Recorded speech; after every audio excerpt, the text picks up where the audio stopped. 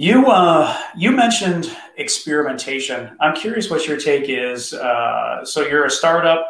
You don't really have a lot of experience to begin with, and then now you're throwing experiments into the mix. How long do you think that a founder should stick with an experiment before they decide to pivot, for lack of better terms? Yeah, so I think there's kind of two phases of experimentation. One is like when you think you have enough volume or you do have enough volume to get to a level of statistical significance, right? And this is like when you talk about A/B testing and a lot of what the high growth startups, the mostly Silicon Valley based high growth, high funded startups are doing. That's not really what I'm talking about, right? So that stuff is all relatively straightforward to run statistically significant experiments through platforms like Firebase or Optimizely, some of those other things. The experimentation that I'm talking about, at least in a lot of our programs, is kind of experimentation in air quotes. And what I mean by that is that when you're just kind of getting started, again, building those feedback loops are like really, really, really critical. You have to try different things in different ways to try to be relevant to an audience. And so you might have launched a product or a minimum viable version of a product or a service, and you've got it out there and you're trying to market towards it, and nobody cares, right? It's time to switch it up. And that would be an experiment. Try different messaging, build a totally different set of calls to action. If you've got a problem, for example, with conversions, let's say you're able to kind of get people to your website, but 1/10 of 1% of them are signing up for the free trial of your product. Well, make it easier, show more value. Again, change the messaging. If you've got people signing up for a free trial, but none of them are converting, or very low percentage of them are converting, run experimentation with the onboarding. Try to pick up the phone and call them. Send them a personalized email. This is the stuff I'm talking about, right? So if anybody signs up for Growth University right now, chances are they're going to get some automated messaging. They're going to get their onboarding stuff, right? But I'll look at the profile. We're still small enough where I will look at the profile. I'll go to their LinkedIn and I'll send them a personalized welcome email. It might be 2 sentences. It might not happen instantly, but I'm trying to create a dialogue and build some engagement between myself and the founder, because we're a relatable brand, right? We're trying to be normal operators who are accessible, who have these playbooks to help founders with. So the level of experimentation that I'm talking about is more directionally based, right? So if some stuff isn't working, keep iterating by running different stuff, put different messaging, put different onboarding, try different channels, try different advertising. Well, all this stuff could be working too. You could just be the wrong audience. Right? It could be the wrong audience. Most people quit and they're like, oh, well, I remember we invested in a company once. Oh God, this is going to hurt TV. He literally had one conversation with someone who was like, yeah, they don't want it. And he's like, I'm throwing in the towel. And I'm like, are you serious? Like, he's like, yeah, I went to Vegas for this event, paid for by us, by the way. And you know who it is, Tim, too. So I'm just like, dude, like, you asked one person. He's like, yeah, they gave me feedback and they're like, I'm done. I'm like, this is a long game. Like, it's a long game. You have no idea who you are. No. And I think most people just like, they're like, I'm not there yet. And I'm like, yeah, you are not there yet, which is why you have to continue to do this a little bit more. Like, and more and more and more. Yeah. I mean, to business. I mean, Tim wasn't there yet to be for Boston Qualified. This year he did it. 5 years later, he finally got there. He got that big moment. Like, these are the things that you have to learn. Like, it's, I tell this story like before Growth University was a thing. So I didn't, unlike Jason I mean, you guys have a pretty good audience, right? Nobody knew who the heck I was. I was like a behind the scenes operator. I've grown a bunch of companies, right? But nobody really knows who I am because I wasn't out there on Twitter. I mean, a little bit, I mean, here and there, but I never spent time building my own audience. And part of that is because I often felt like I didn't really have anything to say or I didn't know what to say. And then I realized like, it kind of doesn't matter. You just need to get started. But when I sent the first email for what was the predecessor to Growth University, there were like 25-ish people on my email list. I mean, that's it. right? And it was embarrassing. And I had to go through the whole same process that we go through right now to write a really good email. I had to go through it then, but it was to like 20 or 25 people. It might've been fewer. And probably 5 of them were my own test accounts. But like, I did it. It was embarrassing. Like looking back on it, it kind of feels funny to talk about because there were so few people who cared at all. But if you go through that and you grow it slowly, and then next time it's 40, and then it might be 50, and then maybe a LinkedIn post does really well and you get people to your site and some of them sign up, and then you post something again and you get more, slowly you build it up over and over time. That's what it's all about, right? And I think the same holds true with your startup. If you talk to a customer and the customer says, hey, I hate what you're doing, well, go learn from that, right? Go talk to 100 more customers and maybe 10 of them love what you're doing and 90 hate it. You got to build a thick skin though.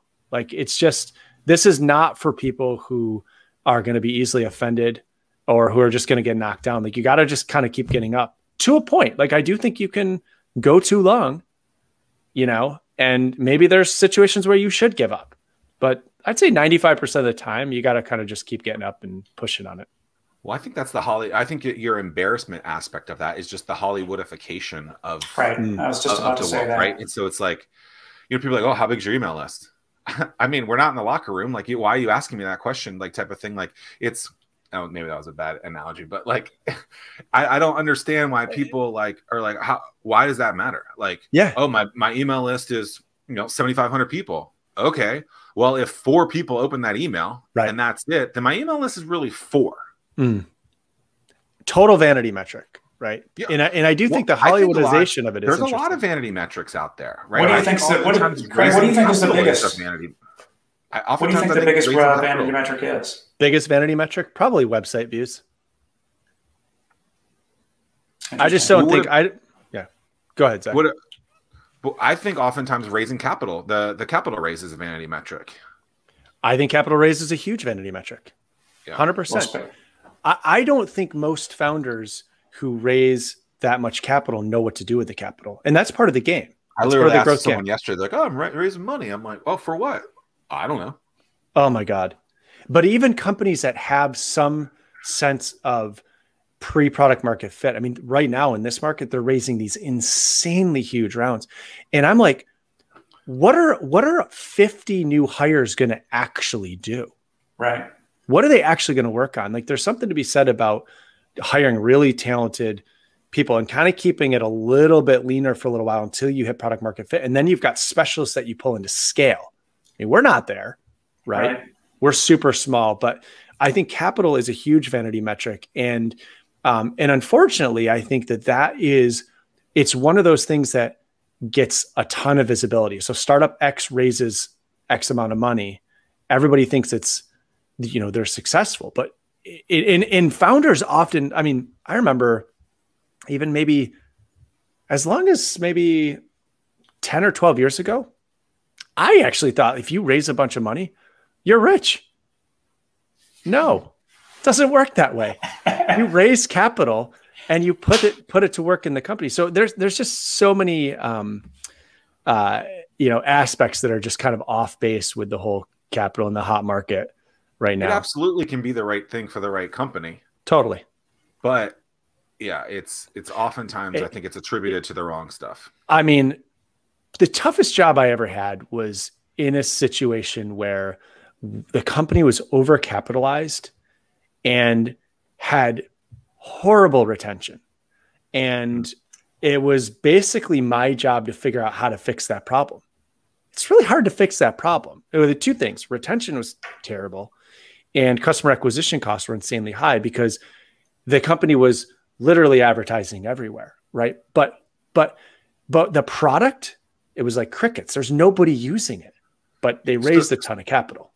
So that's interesting. So our area, the Virginia Beach region, historically, people will say the biggest issue is there's not enough people that will fund a business. Yeah. Right. And then the businesses that are looking to get funded, they're not actually willing to do any of the stuff. I'm generalizing this, but they're not willing to do any of the stuff that's necessary to actually acquire even your first customer. Yeah. So it's really interesting to just continue to hear stuff like this because it's like, well, you don't even need money. You think you need money to be successful when it's like you weren't even willing to like post on your Facebook page, hey, I opened a business, and you might be a customer. Yeah. Like, yeah.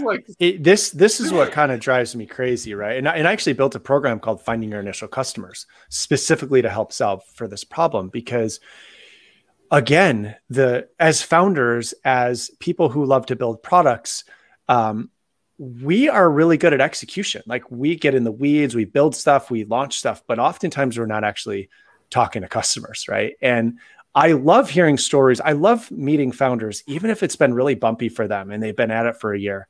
But if they've gone and they've already burned through their friends and family to use their product, and they've tried to, interrogate people at coffee shops to get them to use their product, and they've spent a little bit of money on paid ads and their guest, speakers on podcasts, and they're going to conferences, and they're advertising and they're marketing, that's a sign of a founder that's doing the work to try to validate their business, versus somebody who maybe a second-time founder or a third-time founder, maybe somebody that was successful, gets the money and tries to bypass that step. And then often what they realize is that there's no skipping that step of customer discovery. There's no skipping the step of like problem solution fit first. Like, you have to do problem solution fit, and then you have to do, there's the persona fit, and then there's the problem solution fit, and then there's channel fit, and then there's like product market fit. And you have to kind of go through those steps linearly, and money can accelerate that process, but it won't fix a retention problem.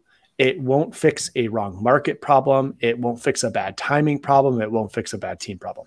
I mean, this fixes a lot of stuff, right? Like, the way I met Tim originally is he reached out to me, not via phone. I don't think he called me, but he emailed me, and he reached out to me and said, hey, you want to meet? And I just got out of my career and at wherever, Booz Allen, I guess. And I've seen you somewhere, or is introduced by someone, and he actually, reached out directly, which is still very powerful. And I think a lot of people aren't willing to do that because they don't have the network effect that they want. Right. It's easy when you're The Rock and say, go buy my tequila. Totally. Right. But most people aren't The Rock. Is that The Rock behind you, by the way? Of course it's The Rock behind me. Come on. Best in the game. But I mean, there's difference. You don't have a network. Okay. So then you can't use the network effect, right? Or you don't have a large network. There's no network effect. Just go to right. So you have to do something else. That means you have to control it. Pick up the phone. Like, don't just write emails, right? If Tim would have not emailed me that day, or if he emailed me and I didn't respond, he would have to try a different channel to get out, and people or try again, or reach out again. That's becoming even more important with kind of the diversification of channels too, right? So, like, if you talk to a lot of founders and you say, "Well, tell me about your activation strategy." Well, I sent an email when they signed up for my free trial. How many did you send? How else did you get in touch with them? Are you remarketing to them? It's so hard to capture somebody's attention.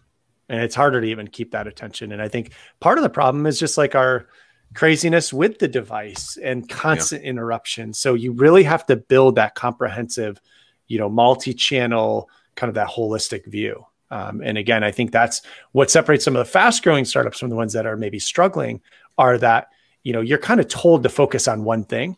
You can really only focus on one thing though, when you know what that one thing is that's going to work. And at Grow With You, we're still figuring that out. Like, email works well for us, but situations like this where I'm interviewed, these work well for us.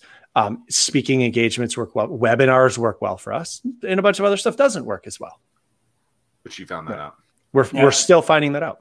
As someone who's been directly involved within the startup community for almost a decade, I want to talk to you about a serious pain point. Spending a ton of time trying to understand the business landscape in the 757. That's time that should be focused on growing the business.